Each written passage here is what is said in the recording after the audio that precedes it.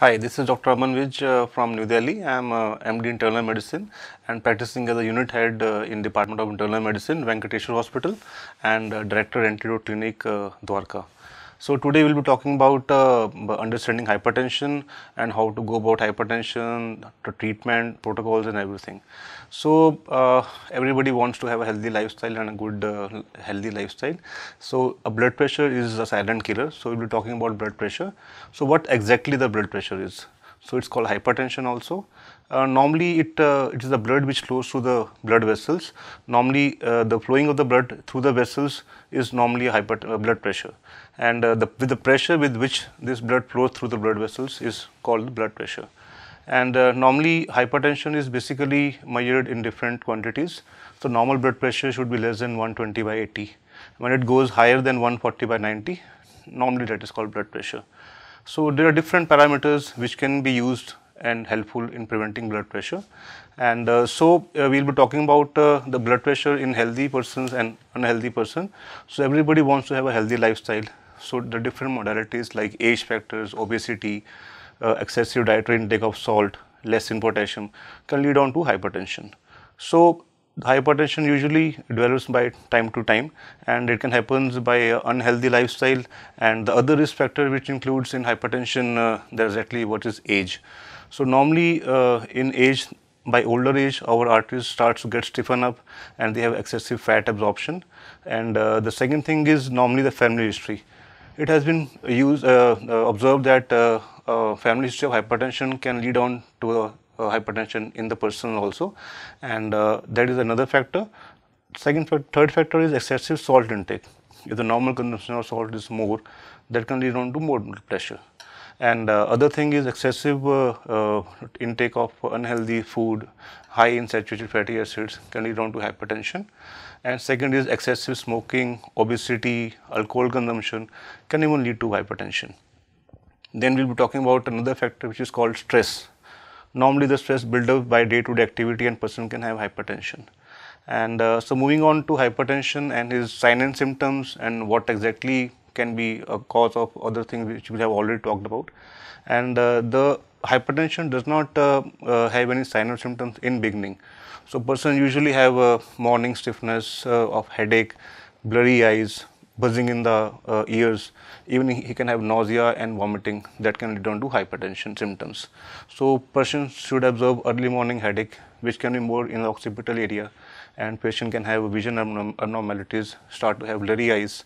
So once you check the blood pressure, if it is more than 120 by 80, one should consult a doctor.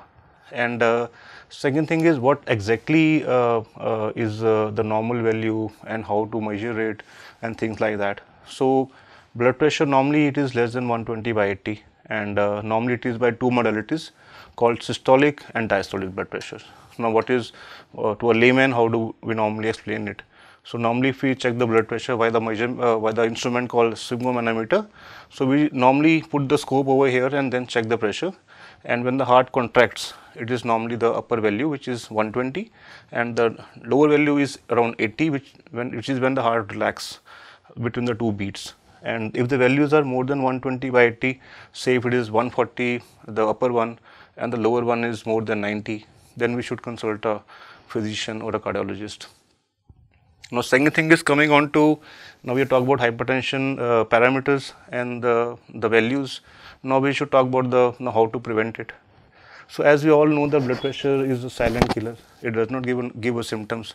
So if the person checks the pressure and if it is more, and we can normally prevent it by different modalities. One is by regular exercise, another one is by diet, then by stress management, then even we can go for medicines and regular BP monitoring.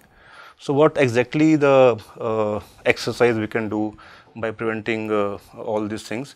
So one is healthy lifestyle. So you should normally get up and do a exercise which can be of like 30 minutes per day, a strenuous exercise which can include jogging, swimming, and you can even have a brisk walk. And these all things can help in preventing blood pressure. And the second thing is we can also try and do alternative medicine, which is called yoga exercises. Meditation can be done. So we can do yogic exercises like pranayam and so these can help in lowering the blood pressure. Now, how do we help? How does it help it? If you do a normal exercise, it can reduce your weight, and a normal exercise can give good pumping to the heart. The heart gets stronger, and when the heart gets stronger, the blood flows properly.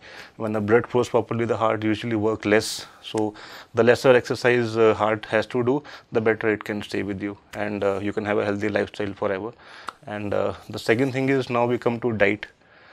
So normally they say ki if you use the DASH diet, what is DASH diet or Mediterranean diet? DASH diet is basically a diet associated for stopping hypertension. So what is a good diet we can take? So normally, as we tell our young people, our family, colleagues and friends, eat healthy lifestyle, healthy diet. What is healthy diet?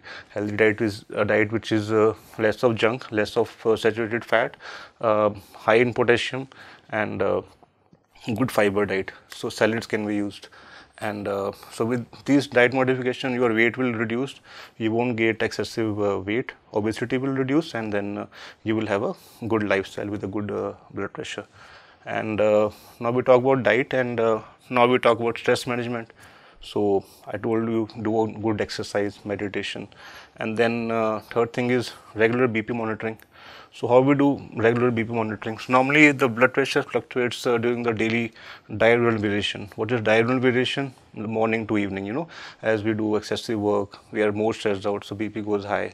And regular monitoring of blood pressure is very easy. Apply a sphygmomanometer, press a button, and the values will come. So if your values are more than 140/90, consult a physician or a cardiologist, already said, and then proper things can be used with good lifestyle and medicine, and it can reduce your blood pressure. Now, the third thing, we have talked about diet, we have talked about exercise, we have talked about less of alcohol consumption, less of smoking, and less of salt. So salt is very important in blood pressure. Normally a teaspoon of you can say tablespoon of salt is equivalent to 2300 milligram of salt.